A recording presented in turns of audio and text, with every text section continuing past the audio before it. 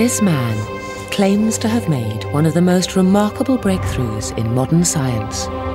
If he is right, then he has found a revolutionary new way to create a form of energy that could transform our world. It's called nuclear fusion. It would mean that you could take water to fuel your car. That would ensure that 10 billion people over the next 10,000 years would not have to worry about producing energy. But others accuse him of bad science and say his work threatens to bring back the ghost of one of science's most notorious episodes. It has blown up into one of the biggest scientific controversies of recent years. So tonight, Horizon will try to sort out the matter once and for all. If you can't reproduce it, it's not science. Unless somebody else can reproduce those data, it'll just sort of wither away. We have assembled a team of experts to conduct a unique experiment to test out these claims. If the result is positive, then this man will be on the way to a Nobel Prize. And the dream of a shortcut to a world with unlimited cheap energy could finally be within reach. But if it fails, one of the great dreams of science will surely die.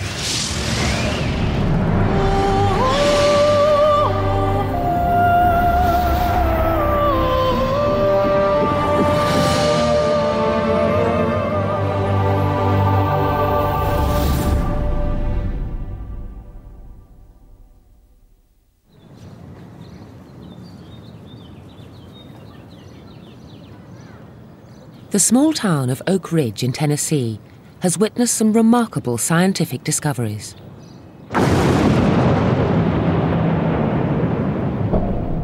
The first atom bombs were developed here. And since then, the Oak Ridge National Laboratory has been home to some of the US government's most secret nuclear research projects.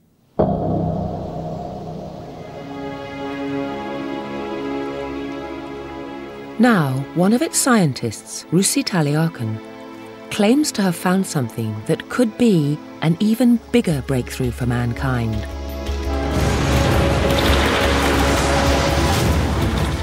It's something that could potentially liberate millions of people trapped in poverty, save us from global warming,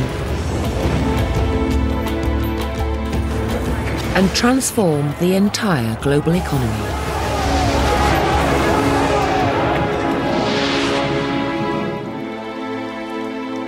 If you raise the standard of living and have people be able to stand up and I guess be counted as human beings rather than be treated like dirt, the world would be a much better place for everybody. That would be the crowning glory of my life if I can make it happen. But the claimed breakthrough has been condemned by many fellow scientists, and Rusi Taleyarkhan has faced a storm of criticism.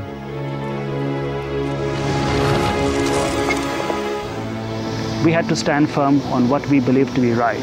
We knew that whatever data was obtained under the best of circumstances, with the best of intentions, and with whatever resources we had. And we believed the data.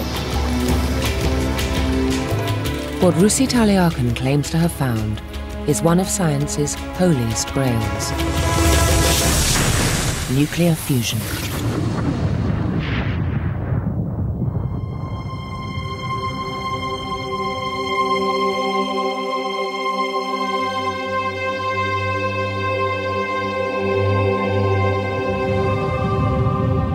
Nuclear fusion is nature's atomic power.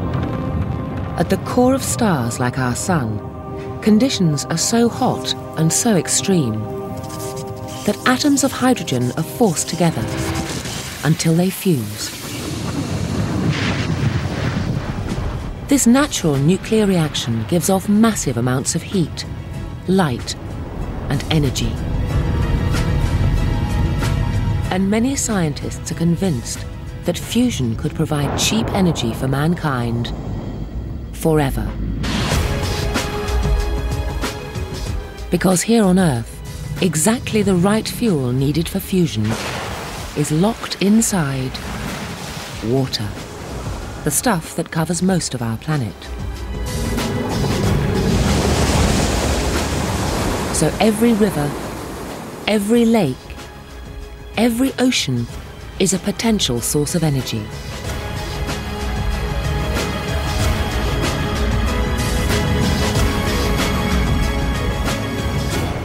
Enough for everyone on the entire planet for millions of years.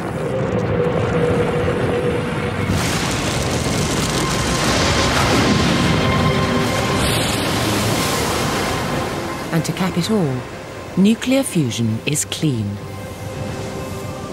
So it would spell an end to global warming. And unlike conventional nuclear power, there would be no nuclear waste. Not surprisingly, realizing this dream has been a goal of scientists for decades. Fusion is one of the great quests of science. It's one of the great things that we would like to be able to do, like finding a cure for cancer. And we've known for 50, 60 years that there's this unbelievable amounts of energy that we could get if we could just figure out how to do it. The key to releasing that energy was heat. Temperatures in the core of the Sun are an unimaginable 10 million degrees. And recreating those conditions here on Earth has been one of the most difficult scientific endeavours of all time. Nature does fusion. Nature does fusion in the centre of the Sun. But if you wanted to do it on Earth, you've got to recreate some kind of condition like the centre of the Sun. That's difficult.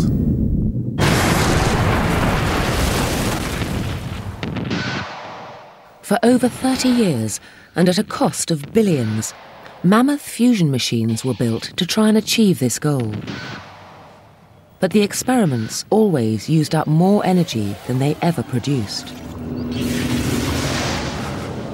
10, 9. Until in 1991, a team at this laboratory in Oxfordshire finally succeeded in producing enough energy to light up a few houses. 0.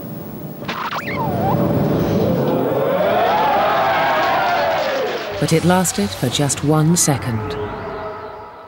A few years later, the same team were back at it. This time they produced enough energy to light up a small town for just 4 seconds.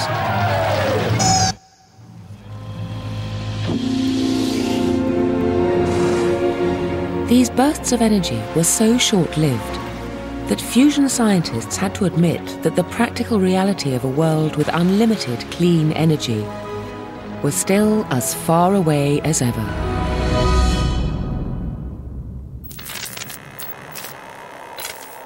But some scientists dreamt of an easier way to achieve nuclear fusion, a shortcut that would get mankind there quicker and cheaper. It was a dream that led to one of the most infamous scientific episodes of all time.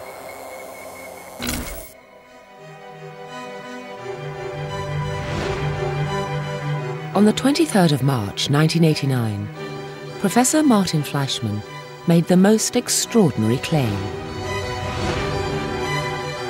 That he and a colleague, Stanley Pons, had discovered a simple way of doing fusion that didn't seem to cost the Earth. It was called cold fusion.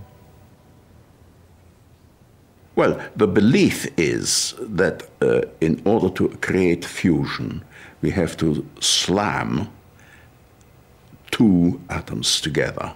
Bang, we have to slam them together. And that has been the background to the attempts to create hot fusion. And what we were saying is, no.